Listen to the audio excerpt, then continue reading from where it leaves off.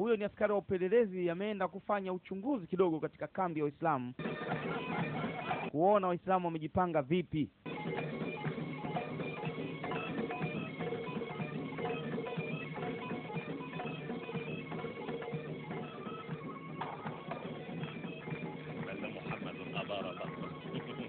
Taarifa zilizopo, Muhammad kashaingia katika viwanja,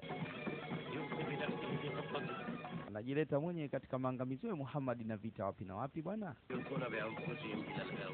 Haya mambo yana wenyewe bwana.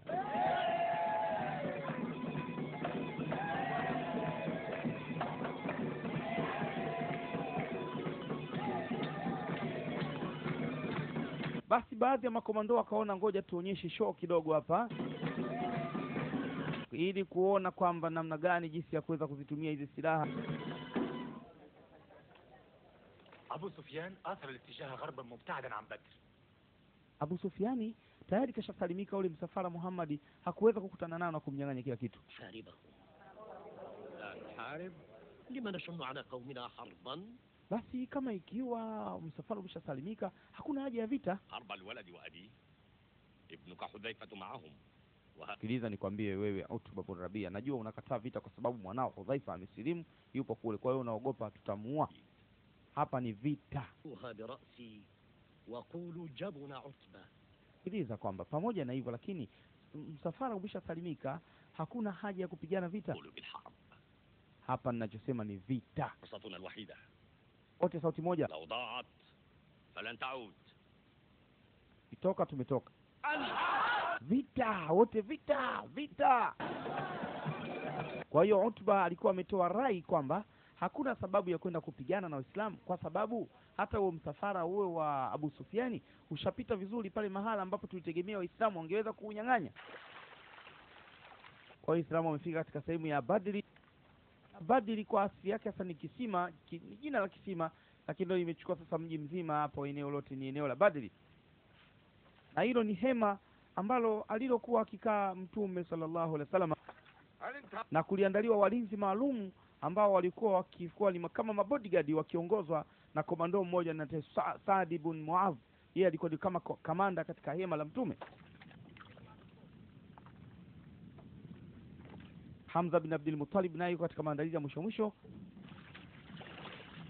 Mtume yupo katika hema lake. Ukiangalia kwa mbali wanakuta jamaa ndo kwanza wanaingia.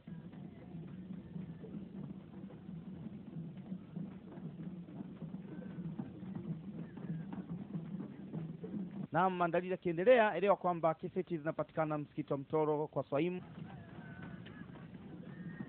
Jumla reja ziko CD audio za mawaidha na mambo mbalimbali yanahusu mambo ya mawaidha.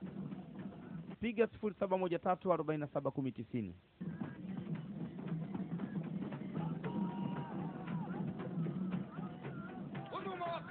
Kila mmoja aichukue nafasi yake. Haya, fanyeni upesi.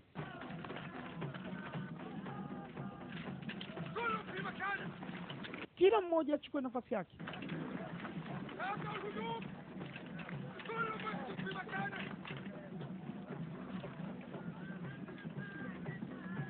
Hamza akipokea amri kutoka kwa Mtume, basi alikuwa akiwa yeye ni kiunganishi baina ya askari pamoja na Mtume akiwa huko katika hema lake.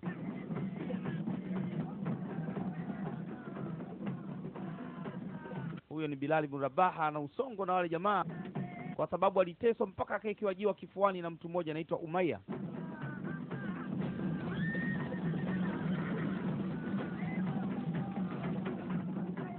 Huyo ni Hudhaifa mtoto wa Utba bin Rabia. Yeye kasilimu, baba yake, kaka yake, baba mdogo, familia yake wote wako katika kundi la Makuraishi huko.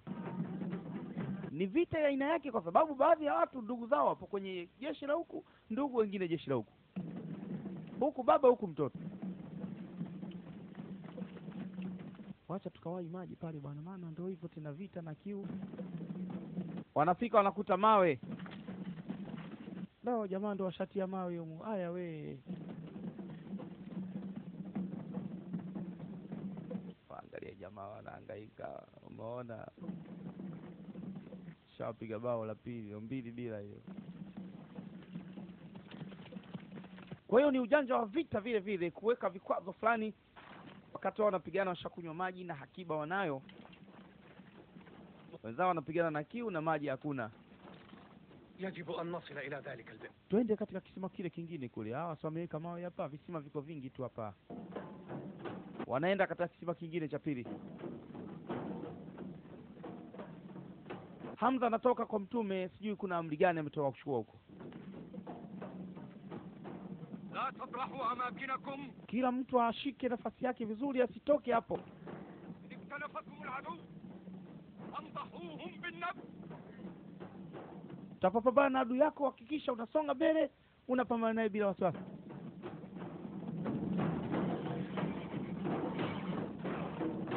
Hiyo ndio vita bwana, sio mtu anakaa huko nchi nyingine anatupa bomu linaenda nchi nyingine.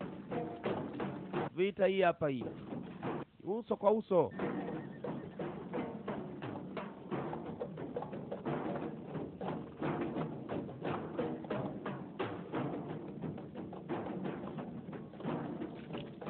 Kumbe jamaa alikuwa na akiba ya maji. Sasa basi afadhali wangegawana basi mmoja mmoja. Mwisho wanagombania wote, hakuna hata anaipata, yanamwagika yote sasa. Haya.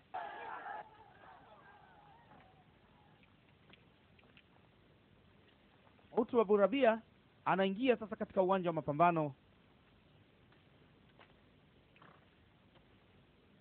أخرجوا إلينا شجعانكم. Waleteni makomando wenu mnaowaamini sasa hapa. Maana inatakiwa watoka huko wawili au watatu zinapigwa, alafu baadaye mchanganyiko.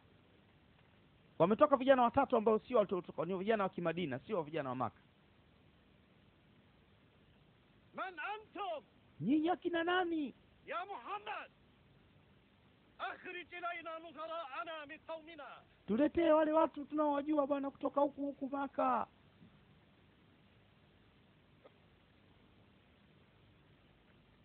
Basi wale vijana sasa wa Madina wanarudi, inabidi wachaguliwe vijana sasa wa kutoka Maka. شيبة Ndugu yangu Shaiba bin Utba, وولد الوليد mwanangu Walid bin Utba bin Rabia, وأنا. na mimi mwenyewe Utba bin Rabia.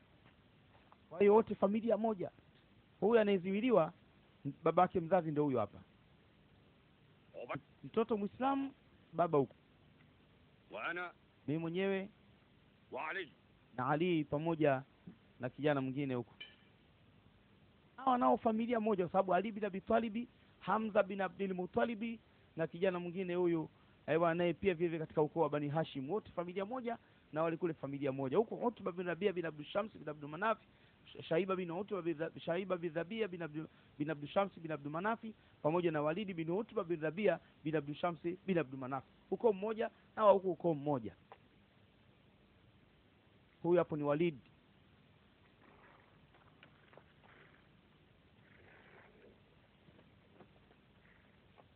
Baba yuko katikati, kulia mdogo wake, kushoto mwanawe. Na kwa Waislamu hivyo hivyo, baba yuko katikati, kulia mdogo wake, kushoto mwanawe.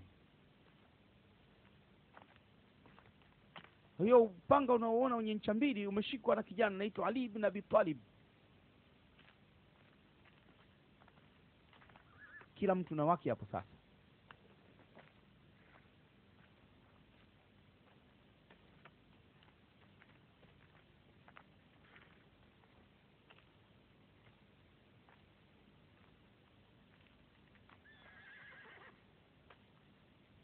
هل نحن نظراؤكم؟ Je, sisi mmeridhika ndo wale katika jamaa zenu? الله محمد رسول الله.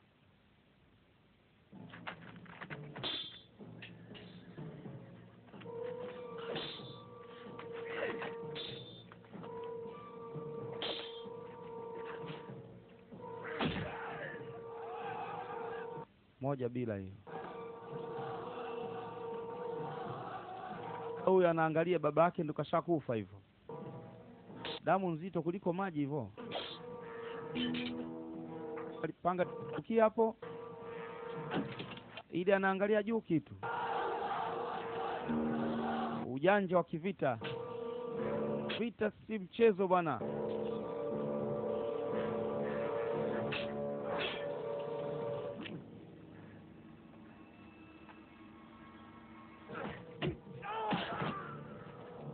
Sasa hawa wakaumizana, kila mmoja akamuumiza mwenzie.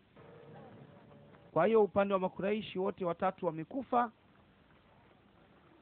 na upande wa Waislamu huku wote wazima isipokuwa huyu kijana tu amejeruhiwa, lakini upande wa Makuraishi wote watatu wameuawa. Kwa hiyo baada ya hapo sasa vita sasa ndio inaanza sasa, kila mtu na wake, baada ya wale makomando kuonesha kazi. Wanakuja watu wa huduma ya kwanza kuokota wale jamaa majeruhi na maiti na kuziondosha. Hannibal, taqaddamu! Haya sasa kila mtu na wake wamebeba na miungu yao ili wasaidie. Wapiga mishale, andaa silaha. Haya piga.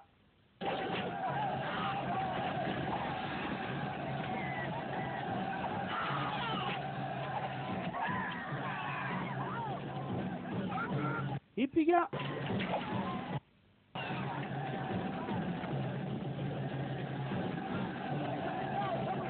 Makuraishi wanaenda wanarudi. Jeshi la Uislamu liko pale pale. Piga.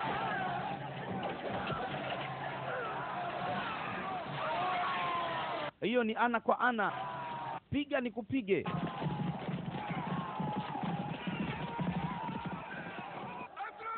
Piga.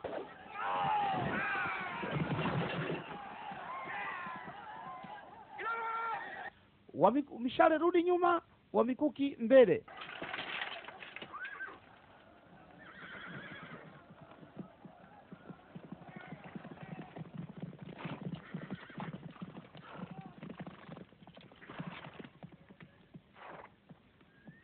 Innahum yatajamaun. Wanabadilisha mbinu, sio wanajichanganya. Wameamua kuja kwa pamoja sasa. Haya, rudi nyuma watu wa mikuki, wa mapanga sogea mbele pamoja na mikuki.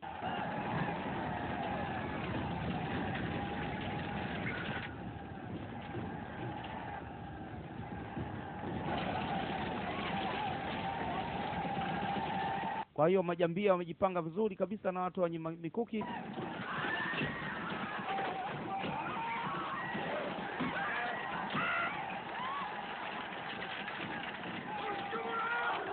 Haya, kila mtu na wake sasa.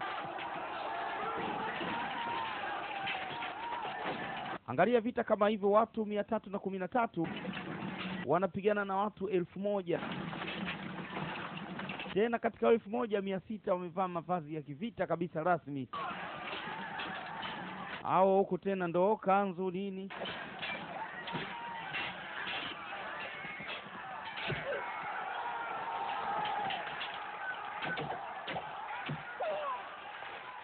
Wale waliokuwa na kiu wanaenda kwenye maji. Kulikuwa na kikosi maalum kimeandaliwa kwa ajili ya kuwasubiri kwenye maji. Bilali naye hayuko nyuma naye. Huyu ndio yule alikuwa akiteswa na Umayya.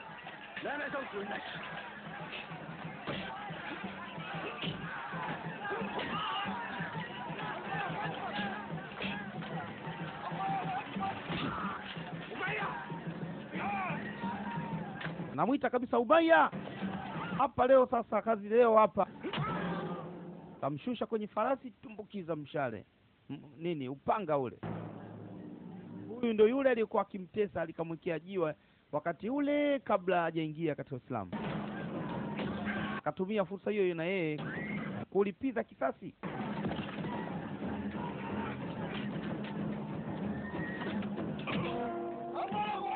Na huyu kijana naye alikuwa mtumwa zamani huko katika mateso yale, naye akamvizia mtu wake na yeye. Kwa kweli katika vita hivi walikufa mabwana wakubwa wengi sana.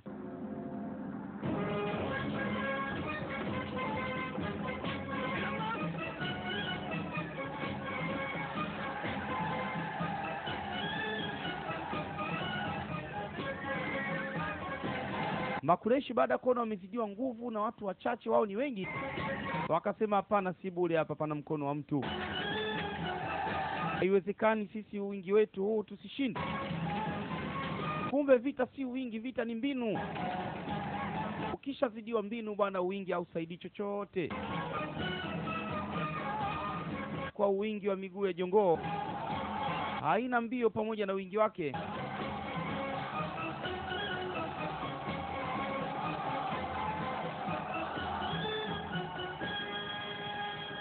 Kwa hiyo sasa hapo wanaokota jamaa ambao ni majeruhi na maiti. Ilikuwa vita nzito, ilikuwa vita ambayo ya akili sana. Rasulullah la yarda an tuqayyidu al-asra. لو كنا مكانهم لقتلونا. Alaina an nattabi'a wasaya. Mtume wa Mwenyezi Mungu yeye hakukubaliani na jambo hilo la kuwafunga hao mateka. Ulikamatwa watu mateka. Man ya'rif al-qira'ata wal-kitaba yu'allim 10 min al-muslimin. Kureishi katika wale ambao walikuwa wamekamatwa mateka, watu 70 walikamatwa mateka. Na katika Makureishi watu 70 waliuawa. Katika Waislamu walikufa Waislamu 14. Katika hao 14, 6 ni wale waliohama Maka kuja Madina na 8 ni wale watu wa Madina. Kwa hiyo walipokamata mateka wakakaa mashura, nini tufanye? Wakasema wengine kwamba watoe fidia. Wengine Umar bin Khattab akasema wachinjwe.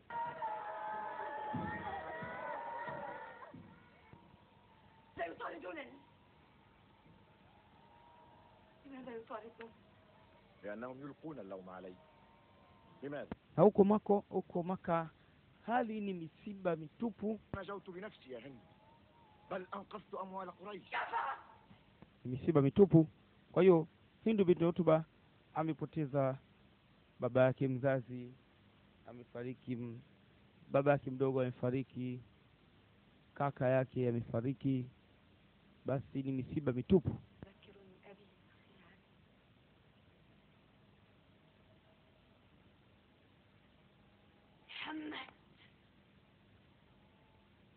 Kwa hiyo ameweka azma kubwa kabisa ya kulipiza kisasi, ili kuandaliwe vita kwa ajili ya kulipiza kisasi, na lengo kubwa ni kuweza kumuua Hamza na kumfanyia kitu mbaya kabisa.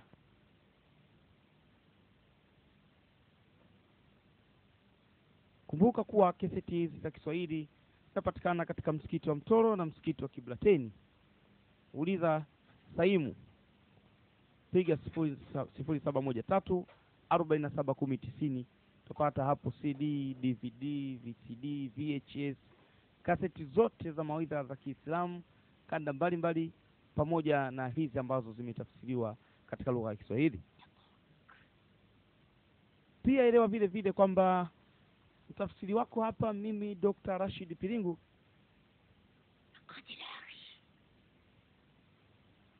Dr. Rashid Piringu pia natoa tiba za kisuna, matibabu ambayo yanatolewa katika njia nzuri kabisa ya Kiislamu, bila kupiga ramli wala mambo ya ushirikina wala mambo ya hirizi na matarasimu mbalimbali.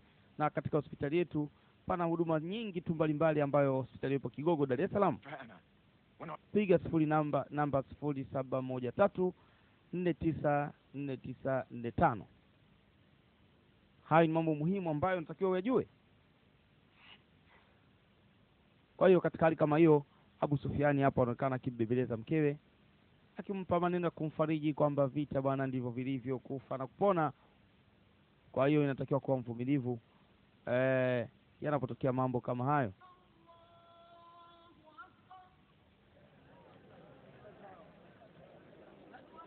Huko Madina nako Waislamu washaachana kabisa na washasahau mambo ya vita, wapo katika ibada zao za kawaida.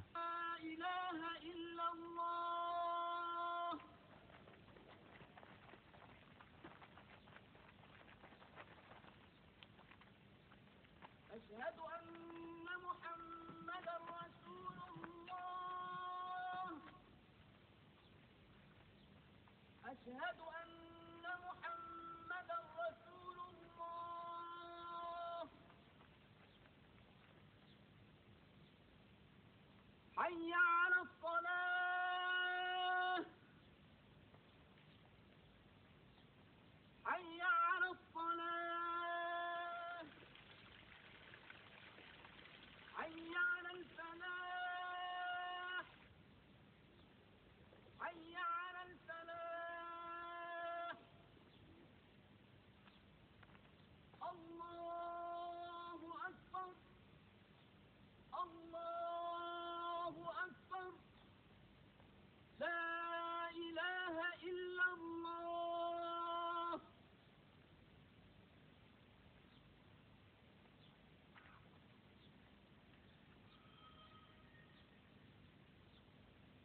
Basi wakati wanaingia katika baada ya swala, mara kunaingia wageni kutoka nje kabisa ya Madina, na kutokana na ibada zimeshika vizuri,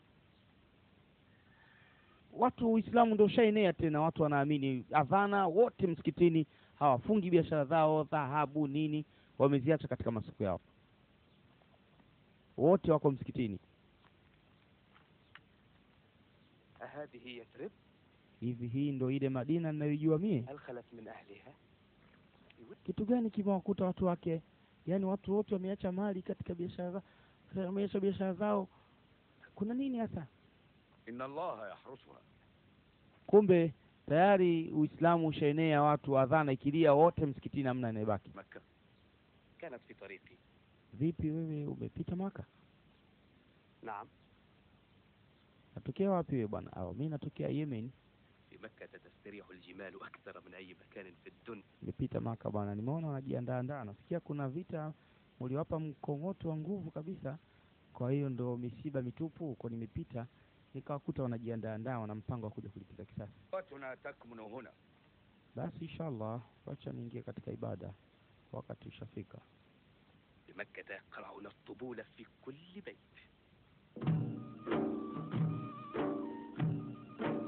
Mwanamke Hindu binti Utuba amekusanya watu mbalimbali katika maandalizi, anaandaa maandalizi maalum kabisa, lakini makusudio ya vita hivi vinavyoandaliwa ni kutaka kumua Hamza, kwa sababu ndiye aliongoza vita vile ambavyo vimesababisha kupoteza baba mdogo pamoja na kaka yake.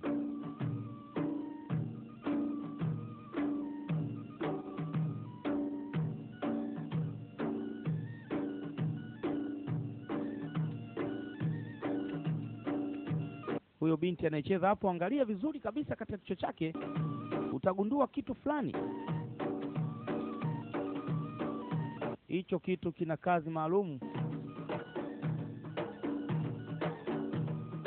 Hiyo bangili unayoiona imewekwa hapo ni shabaha, ili kuna mtu hapo, kuna vijana watumwa ambao wameambiwa kwamba wajitahidi walenge mkuki pale katika ile tundu iliyo katika bangili,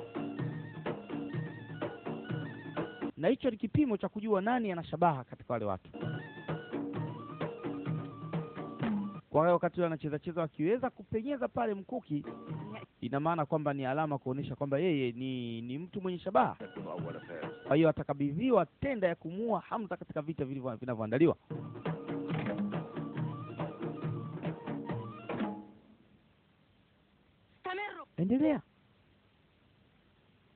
Endeleeni.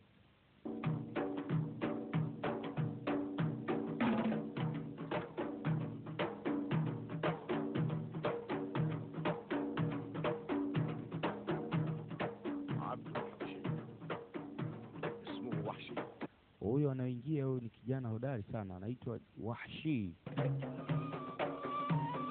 Baada ya kuonekana kijana wa mwanzo sio hodari, hana shabaha, sasa kaingia kijana mmoja machachari kabisa, alikuwa ni mtumwa huyu kijana.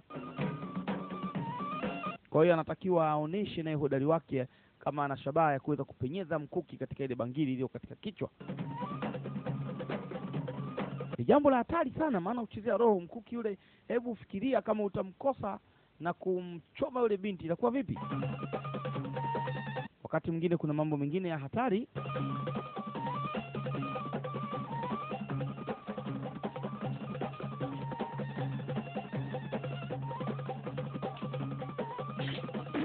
Huyo amepitisha hapo. Mwanamke Hindu haamini kwamba kijana huyo amepenyeza kweli mkuki katika bangili. Namwangalia, anasema huyu naona ndo anayefaa huyu kumpa tenda ya kumtafuta Hamza katika vita. Hakikishe kwamba anamtumbukiza mkuki kifuani.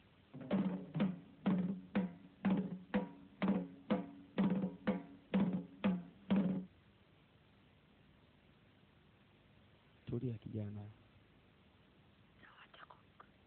sikiliza Wahshi, nitakupa zawadi, nitakupa mali.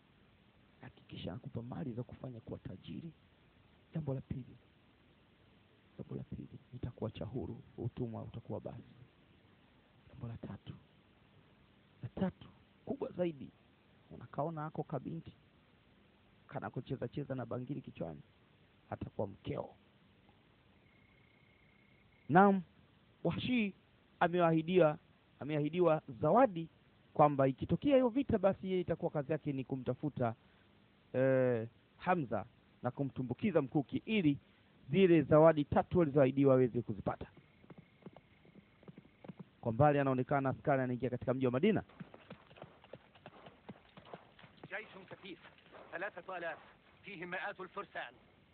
Kuna taarifa tumekuleteni jamani, sisi ndio hivyo tunapita tumeona kuna jeshi la watu 3,000. Inaonesha kabisa wamedhamiria kuja kufanya vita na nyinyi. Kwa hiyo Waislamu baada ya kupata taarifa kwamba Makureishi washajikusanya jeshi la askari 3,000 kuwavamieni, na wao wakaanza maandalizi yao ya haraka ili kuweza kujikusanya kwenda katika uwanja wa mapambano kujihami.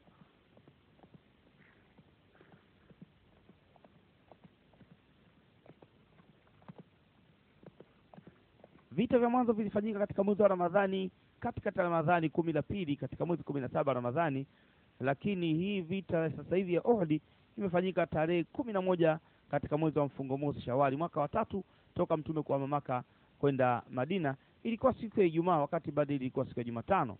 Hii vita vya Uhud vilikuwa pigano siku ya Ijumaa, ilikuwa ni mwezi Januari mwaka wa 625 AD. Na vita hivi vinaongozwa na mwenyewe mwanamke Hindu binti Utba, wakati vita vilivyopita viliongozwa na baba yake mzazi ambaye aliuawa mwanzo kabisa. Hivi ni vita vya kulipiza kisasi baada ya kupigwa. Jeshi la askari 1,000 walipigwa na askari wapatao 313. Na vita hivi vimeitwa vita vya Uhud kwa sababu gani? Kwa sababu vilipiganwa karibu na mlima mmoja unaitwa mlima wa Uhud, ambao upo kama maili 3 hivi upande wa kaskazini wa mji wa Madina. Lakini katika vita hivi Makureishi walikuwa 370.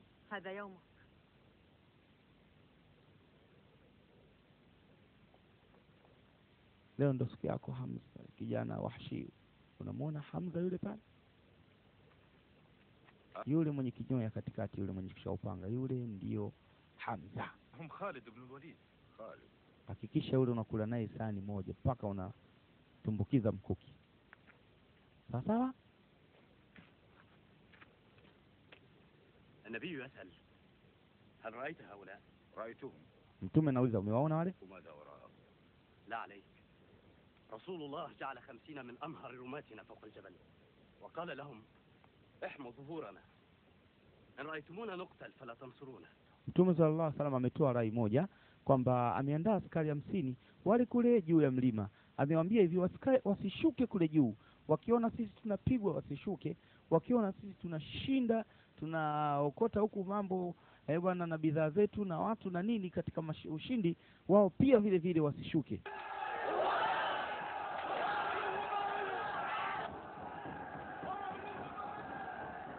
Kwa kweli vita hivi Makureishi walikuwa wengi. Mwanzo walikuwa katika Badri walikuwa 1,000, katika vita hivi wamekuwa 370.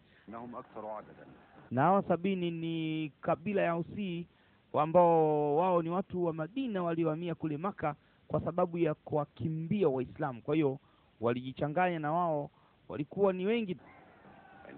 Askari waliovaa kofia za chuma peke yake walikuwa 700.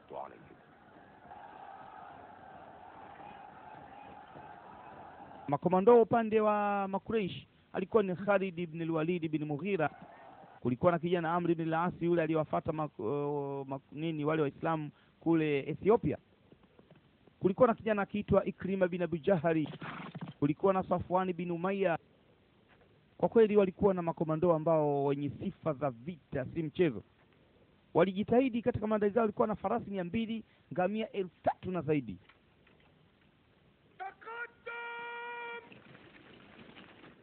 Haya, songa. Ndio hivyo tena imeanza. Askari wa Kiislamu wako 1,000 tu. Na katika 1,300 baadaye walifanya kitu mbaya sana ya kukimbia. Vita vinaanza wakakimbia watu 300, wakawaacha 700. alishawishiwa na ule rais wa Madina Abdallah bin Ubay bin Salul, akamwambia pana kwenda vitani.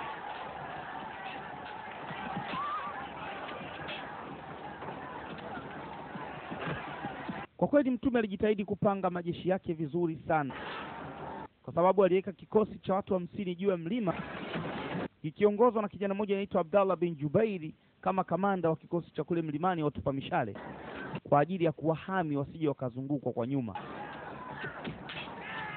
Na pia mshika bendera upande wa Uislamu alikuwa ni kijana mmoja anaitwa Mus'ab bin Umair wa ukoo wa Bani Abdidar.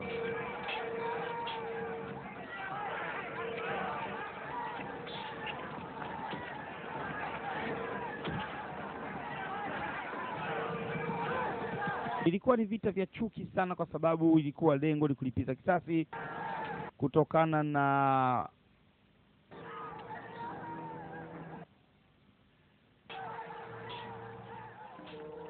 baada ya kupigwa vibaya katika Badri, basi wameona lipiza kisasi. Na kijana wa Shia anaonekana anamtafuta Hamza tu, si vinginevyo. Maskini Hamza hatunaye tena.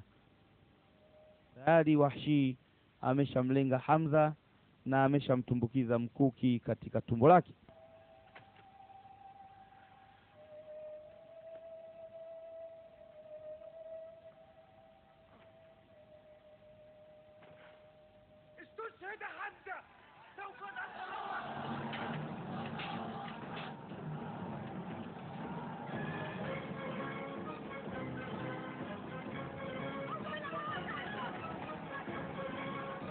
Makureshi baada ya kuona kwamba Hamza ameshauawa, basi wakapata moyo kabisa kwamba vita hakuna sababu tena kuendelea na vita. Tushamua mtu ambaye kiongozi wa fitina bwana.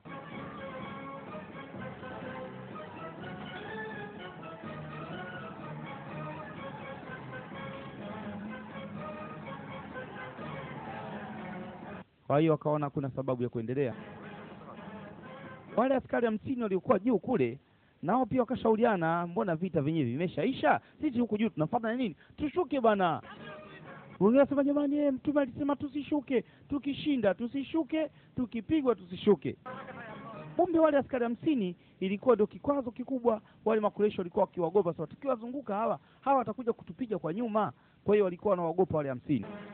Komando huyo hapa anaonekana Khalid bin Walid bin Mughira akasema, madhali wale wameshashuka, wacha tuwazungukie kwa nyuma kwenye mlima, alafu tunawatokezea kwa nyuma yao. Waislamu wakashindwa kufahamu, walidhani kwamba wale Makureishi wanakimbia. Wakaona wanakimbia, wao wakawa wanawafuata kwa nyuma, kumbe kikundi cha mbele kimewazunguka kwa nyuma, kwa kuwa wale watu hao hapo sasa wanazunguka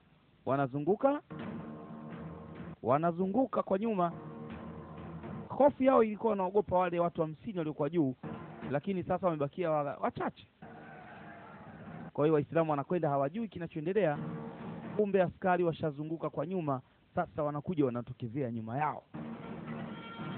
Askari wanawatokezea kwa nyuma sasa, kwa Waislamu wao wanakimbia kwenda mbele, hawajui nyuma nini kinakuja. Huu ni ujanja wa kijana anaitwa Khalid bin Walid. Vipi tena huko nyuma, askari wengine au ni wale wale? Ageuka nyuma, wanaona jeshi linakuja mbio, wakaanza kuwadondosha mmoja baada ya mwingine, mbele askari, nyuma askari. Huyu kijana Khalid bin Walid ni kijana hatari sana. Historia inatuambia alipigana vita 100 lakini akafia kitandani. Kwa kweli Waislamu walipigwa vibaya sana. Walipigwa vibaya sana, ukizingatia kwanza ni wachache 1000. Pili, wenzao waliwavunja nguvu kama 300 hivi wakakimbia.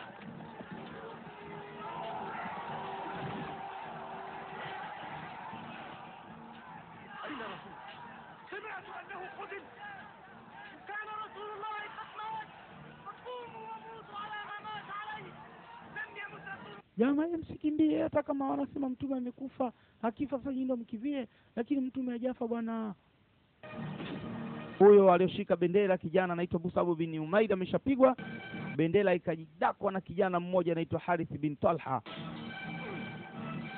Kufa huyu, kashika mwingine.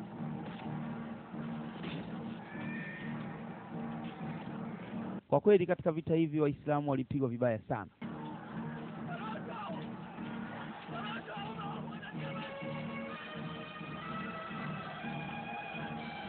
Na pia baadhi ya Makureishi waliitikadi kwamba huenda katika Badri, kwa sababu Khalid bin Walid hakuwepo. Angekuwepo Khalid tungeshinda, kwa sababu Khalid ana historia kwamba kila vita ambayo yeye alishiriki basi ushindi ni lazima.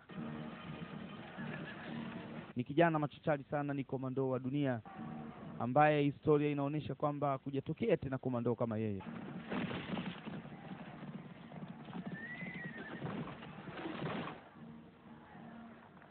Sasa baada ya kuona kwamba kushuka kwetu juu ya mlima tumesababisha kumbe kupigwa, tumemkhalifu mtume, wacha turudi kule kule juu. Makureishi nao wakaona aya, kumbe washarudi wale, hapa mumpati mtu hapa bwana. Au wanageuka wanarudi, kwa sababu wale jamaa waliopanda juu mtume aliwaweka kwa mbinu maalum kabisa. Khalid bin Walid, komando ambaye aliongoza vita, aliongoza mapambano makubwa kabisa katika vita vya Uhud, anajadiliana na Abu Sufyani. لا نصر قبل أن ننتهي منه ومن دينه إلى الأبد. إذا اقتربنا منه يستميت من حوله في الدفاع عنه وندفع ثمنا غاليا. يا محمد اسمعني. unanisikia? حرب سجال يوم بيوم. Vita ni mbinu bwana, kutesa kwa zamu. ويوم لنا يوم. Mlitupiga katika Badri يوم نصر. na leo tumekupigeni sisi katika Uhud. يقول الرسول. Mtume anasema mnyamla lolote nyinyi, kwa sababu mnatetea mambo ya ushirikina tu. Uza ni Mungu wetu, sio Mungu wetu, sio Mungu wenu nyinyi, na sisi Allah ndio Mungu wetu, sio Mungu wetu, sio Mola wenu nyinyi. Basi ili mradi maneno ya kujifariji, kupigwa wamepigwa, lakini angalau basi hata maneno nayo basi wamepasiana kidogo na maneno ya ujeuri na nini. Hindu binti Utba yeye alikuwa na usongo na yule Hamza tu, si mwingineo. Kwa hiyo anahangaika kutafuta maiti ya Hamza iko wapi. Amefika, ameiona Wahshi, anachomoa mshale na kumwambia kwamba bwana, kazi ulionituma ndio hii hapa. Babu amepewa ahadi 3. Kwanza atapewa kile kinyoka kile kilichokuwa kikicheza pale, maana mtoto wa nguvu kabisa. Hatimaye vile atapewa rundo la mali na kuibuka kuwa mshindi na tena ni tajiri. Na jambo la 3, anakuwa sio mtumwa tena na kuachiwa huru. Hamza, unanisikia? Lakini kifo peke yake hakikutoshi wewe, ngoja nikuoneshe zaidi ya kifo. Kwa kweli kifo mbona jambo dogo, wacha nikuoneshe kazi. Wahshi, hebu mpasu wewe. Nimekwambia mpasue kifua chake. Kijana Washika chukua kisu, akapasua ile nguo ya yule Hamza na kumpasua tumbo lake Hamza, kisha akakata ini la Hamza, akampa ile binti, akalitafuna kwa hasira. Kwa hiyo Waislamu nao ndio hivyo, baada ya vita, kwa hiyo wamekaa wanaendelea shughuli zao. Rais wa Madina na wacheka kabisa.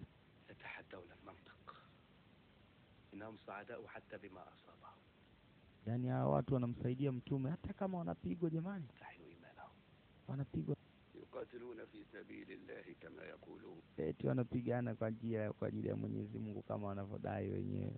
khudhuna عندما يرون النجوم في الظهر لا تستهن بهم مكة لهم أكثر من وطن فيها نزل الوحي يحجون إليها. Tena kitu ninachokwambia ukawaeleze wale jamaa zetu kule Maka kwamba kuna wahi umeshuka kwa mtume, kuna aya inasema kwamba wataenda kuhiji mwaka huu huko, watakuja Maka huko kwenu Maka, watakuja kuhiji. Ni mmoja miongoni mwa wale Makureishi amekuja kumtembelea Abdallah bin Ubay bin Salul, lakini katika safari hiyo watakuja bila silaha, watakuja kwa ajili ya ibada tu ya hija.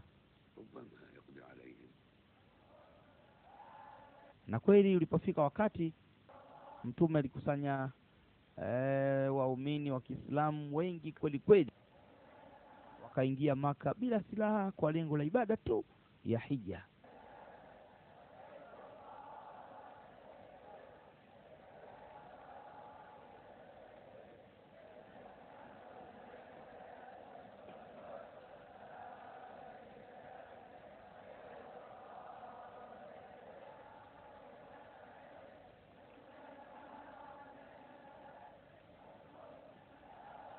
Kwa hiyo mtume kachukua watu wengi kaja nao, lakini kwa lengo tu la ibada. Sasa sijui Makureishi watalichukuliaje jambo hilo.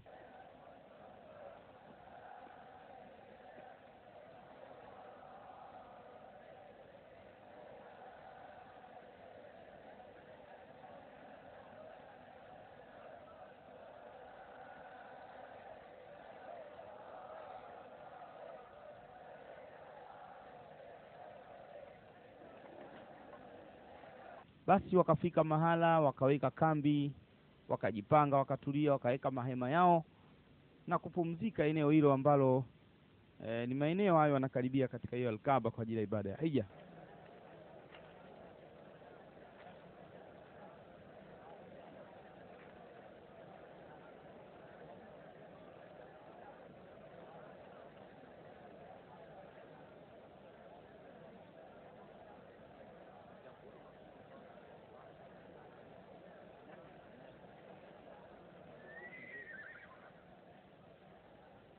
Ghafla wanasikia vishindo kabisa vya askari wanaingia pale na farasi wao.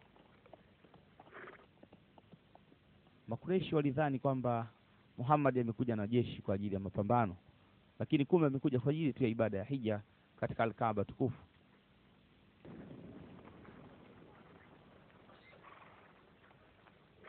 Kwa hiyo Makureishi wakaandaa askari maalum kwenda kufanya uchunguzi waone nini kitaendelea.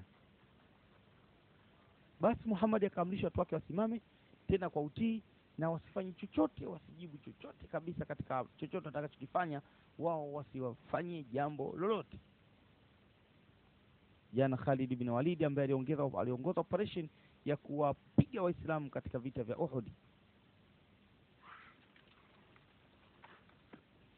Ilzamu amakinakum la yastafizunakum, hadha muraduhum, la tataharaku. Kila mtu atulie sehemu yake, wala msije mkafanya pukushani aina yoyote. Kila mtu atulie hapo hapo alipokaa. Kaingia kwa mbwembwe kubwa pale na kupiga misele na nolinda za kiaina pale.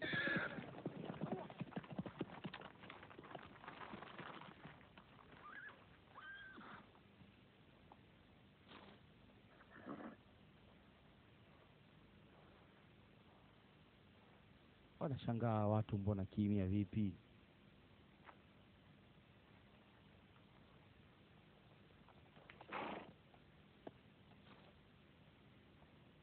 Laka salam.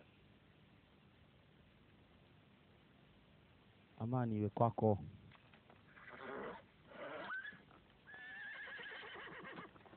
Khalid kamchukua farasi wake na kumnyanyua na kumuonesha ishara ili anyanyuke farasi na kumpiga miguu miwili ya kifuani, sababu farasi huko ujanja fulani ukifanya unamuinua alafu anakuvamia kwa miguu miwili ya kifua. Lakini cha ajabu kwamba yule farasi alikuwa anagoma, naonyesha alikuwa hataki kabisa jambo hilo. Kila anapomwelekeza farasi haelekei. Mzee acha jaziba bwana. Mtume ashasema tutulie, vipi tena?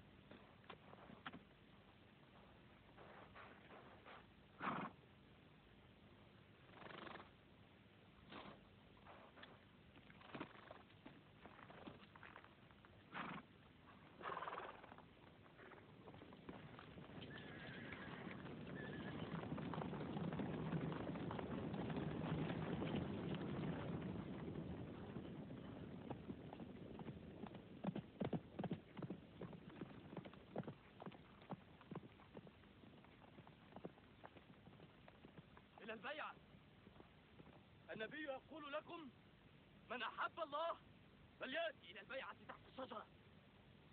Mtume anasema yule anayempenda Mwenyezi Mungu na mtume wake, basi wote twende tukale kiapo chini ya mti pale, kiapo cha utii kwamba tutamnusuru mtume katika hali yoyote, lolote litakalotokea, basi sisi kufa na kupona na mtume wetu hapa, hamna mtu kukimbia. Kwa hiyo mtume kaka katika hema lake, basi mmoja mmoja anafika pale na kumpa mkono mtume na kufanya bai'a ya utii, yani kiapo cha utii kwamba ewe mtume wa Mwenyezi Mungu, hakika mimi hapa, mimi na wewe kufa na kupona hapa, sikimbia kimbie mtu. Huko Khalid anaangalia pamoja na askari wenzake kwamba sijui kitu gani sasa hapo kinachofanyika, ila waliridhika kwamba hawa watu wamekuja kwa amani kwa sababu hawana silaha yoyote ile. أقبل مفاوض آخر سهيل بن عمرو يبدو أنهم. Ndipo Waislamu wakaweka kambi, wakawa wanatulia, wanaendelea na shughuli zao za kawaida, ikawa hawakuweza kufanya ibada ya hija. Lakini Makureishi wakaamua kufanya mkataba na Muhammad wa amani. عرضت عليك شروط من قبل للاتفاق بينك وبين قريش. Anambia sasa mkataba ambao tutakubaliana baina ya nyinyi Waislamu na sisi Makureishi. Ndipo Muhammad akatoa mkataba ambao wameandika Suhail ibn al-Amri pamoja na Muhammad. ما هذا؟ بسم الله الرحمن الرحيم. لا أعرف هذا. اكتب باسمك الله. Nini bismillahir rahmanir rahim? Nini? Sisi tutambui. Hebu andika bismika Allahum. محمد رسول الله. لو شهدت أنك رسول الله. Ungekubali kwamba wewe ni Rasulullah, basi tusingekupiga vita. Hebu futa hiyo Rasulullah. صالح عليه محمد بن عبد الله مع سهيل بن عمرو. أليس هذا هو الأصح؟ Kuonesha kwamba wao hawamkubali mtume. Wataki ti Muhammad Rasulullah, wataki. Wanataka pandikwe Muhammad Abdalla. أصحابه عامهم هذا عن مكة إلى ديارهم. مكة. Kwa hiyo wataondoka Waislamu kutoka Maka, watarudi katika miji yao na hawatofanya hija mwaka huu. تدخلونها وتقيمون بها 3 والسيوف في أغمادها.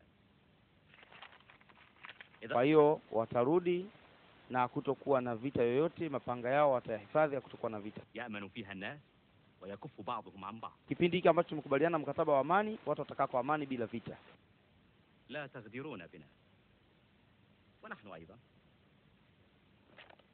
وإن من أحب أن يدخل في عقد محمد. Na pia katika kipindi hiki ambacho tumeweka mkataba wa amani kwamba yoyote atakayetaka kuingia katika dini ya Muhammad ruksa. عقد قريش دخل فيه. Pia na atakayetaka kuingia katika dini yetu sisi Makureishi pia vile vile hakuna matatizo yoyote.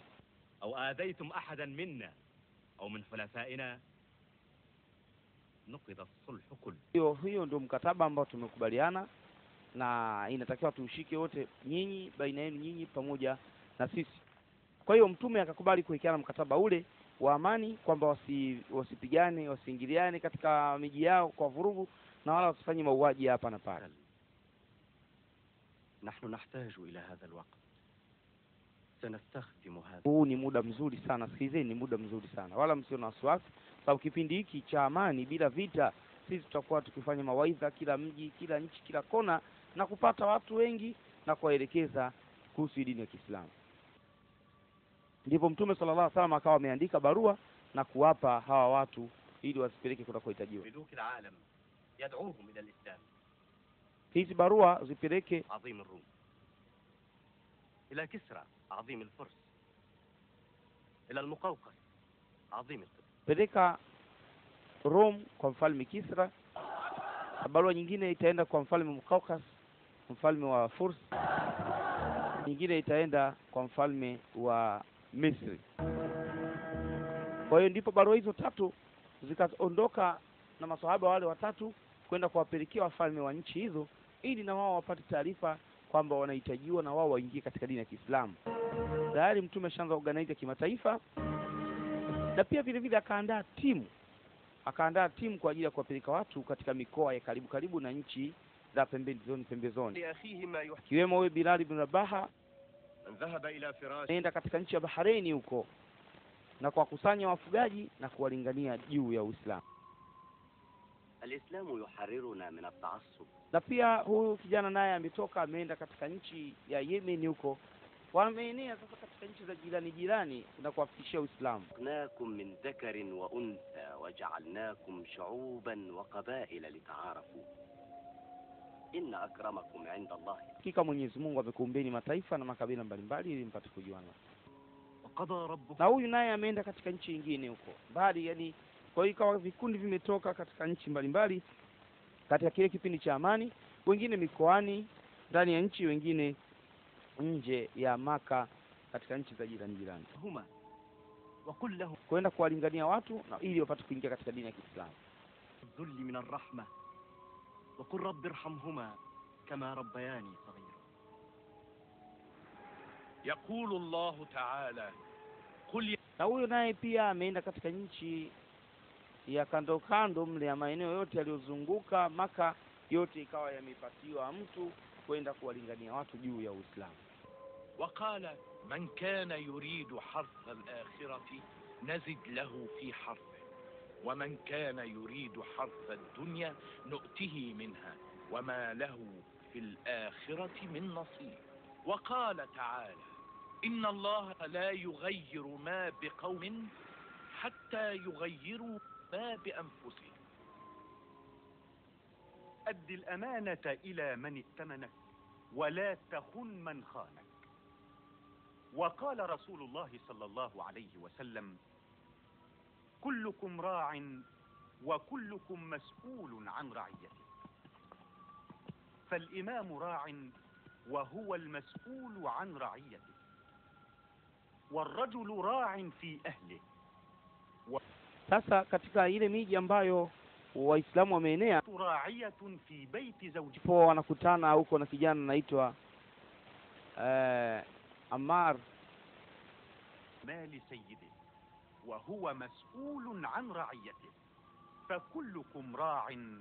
naye pia anakutana na ujumbe wa Mwenyezi Mungu, anakutana na mmoja katika wahadhiri wa Mtume sallallahu alaihi wasallam. Naam, huyu ni Amr ibn al-As. Naam, Amr ibn al-As amekutana na mmoja katika wafuasi wa Mtume nje ya mji huko mbali huko. Akasema hawa vidume tumewapiga vita kule huko, wameshafika mpaka huku. Basi baada ya kupita miaka na miezi na masiku, wengine waliwahi kurudi, wengine walichelewa, lakini baadhi ya maswahaba kama mwezi hivi, wengine miezi mitatu, wakaanza kurudi wale walioenda katika mikoa mbalimbali. Lakini moja faida iliyopatikana, kijana Amr ibn al-As akaujua Uislamu huko katika mikoa ya nje, akaujua Uislamu. Huyu ni kijana yule ambaye aliwafuata Uislamu wa Ethiopia na kwenda kuwafanyia fitna ili wapate kurejeshwa. Na pia vile vile Khalid ibn al-Walid ambaye alikuwa komando katika jeshi la wale Makureishi, naye pia akaja kwa Mtume sallallahu alaihi wasallam. أشهد أن لا إله إلا الله وأشهد أن محمدا رسول الله. Basi huyu bwana akawa naye amesilimu, naye huyu Khalid ibn al-Walid ndiye aliongoza mapambano katika vita vya Uhud. Ndio alikuwa kwa mbinu zake yeye ndio makafiri wakapata njia ya kuadhibu Waislamu. لقد أنعم الله عليك ولكني أرى هذا الحصير يوجع جنبك يا رسول الله. لو أذنت افترشت عباءتي. رسول الله يأمرنا بالتقشف يا خالد، فإن النعم لا تدوم. إنه لا يملك غير عباءته هذه. Mtume akamwambia kwamba hakuna tatizo lolote bwana, Mwenyezi Mungu anasamehe yote yaliyopita. Na Bilali akamuuliza kwamba yaliyopita bwana Mungu hayachukui tena. Basi hizi dhahabu na haya madini ya fedha yote niliyoyavaa humu mwilini mwangu, bora yauzwe kwa ajili ya kuendeleza Uislamu na kuwasaidia maskini. Na huu upanga wangu pia nautoa. لقد كان سيفك على المسلمين أشد السيوف قسوة. Huu upanga wako ulikuwa ni upanga mkali sana juu ya kuadhibu Waislamu, lakini sasa usiurejeshe, huu ni wako tu. Bilali naye anamwambia kwamba upanga huu utakuwa ni upanga sasa wa Mwenyezi Mungu katika kuadhibu tena makafiri.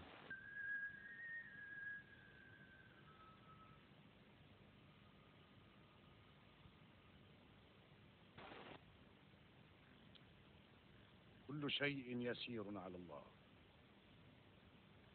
فكما أنه يخرج الحياة من الموت فهو قادر أن يجعل الهزيمة نصرا، منذ عامين كنا نتوهم صلح الحديبية هزيمة لنا. Nafasi ya amani Waislamu waliitumia katika kueneza Uislamu katika sehemu mbalimbali.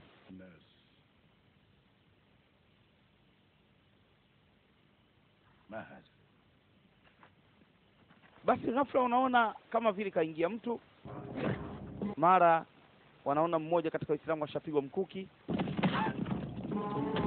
Kilikuwa ni kikosi kutoka Maka. Abu Sufyani bila kujali mkataba wa amani ambao ulikuwa umewekeana, akatuma kikosi chake kwenda kuwavamia Waislamu usiku na kwenda kuwaadhibu bila makosa yoyote.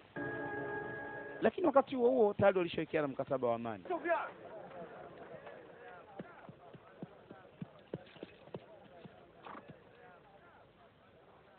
Lakini ghafla Waislamu wakiwa Madina katika msikiti wanamuona Abu Sufyani huyo kaingia.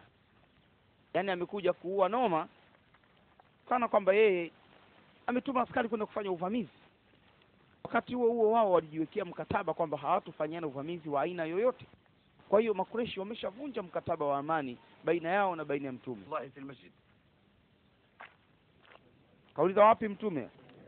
Akamwambia Mtume yuko msikitini, kama shida naye nenda ndani. Lakini Waislamu wakaona hapana, huyu jambazi hatuwezi kumwacha akaongee na Mtume peke yake, anaweza kuwa kaja kwa sababu ya madhara. Ya Muhammad, قومك لم ينقضوا عهدك في الحديبية وها أنا ذا أجيء. Ya Muhammad, vipi sasa watu wako mbona washavunja mkataba wetu ule tuliokiana pale Hudaibia? Vipi? Tumekubaliana tusivamiane, tusifanyane mauaji wala kusifanyike matukio yoyote yale ya kinyama. Vipi watu wako wamekuja kufanya? الذين نقضوا عهد الحديبية لما تحملون Vipi mbona nyinyi mnanidharau? Mimi nawaulizeni nyinyi mnanyamaza vipi? Nyinyi mmevunja mkataba. أنا يا براء. Waislamu wanashangaa kwa sababu yeye ndio alotuma kikosi usiku kuja kuua watu pale Maka. Waislamu kwa wamevamiwa. بحق ما بين Leo yeye yule aliyetuma watu wanakuja kuchukua, yeye ndio mtu wa kwanza kulalamika. يا أبا بكر يا عمر يا علي ألا من يجيرني. Sema ya Abu Bakar, ya Ali, mbona hamnijibu? Hamtaka kunisikiliza? Mnanidharau? Mnaniona mimi ni mpumbavu? لأنك لا تحفظ عهدا ولا. Ndiyo mpumbavu, kwa sababu mkataba wewe mwenyewe ndio tumeandikiana na wewe kama kiongozi. أبو سفيان يستجد العهد. Lakini wewe mwenyewe ndio uliokuja kuvunja huo mkataba, alafu leo hii unakuja kuwasingizia Waislamu. متغطرس العنيد. Na hii ni kawaida, makafiri siku zote huwa hawatimizi ahadi, upenda kuvunja mikataba waliowekeana. كن أعرف أنك انقلبت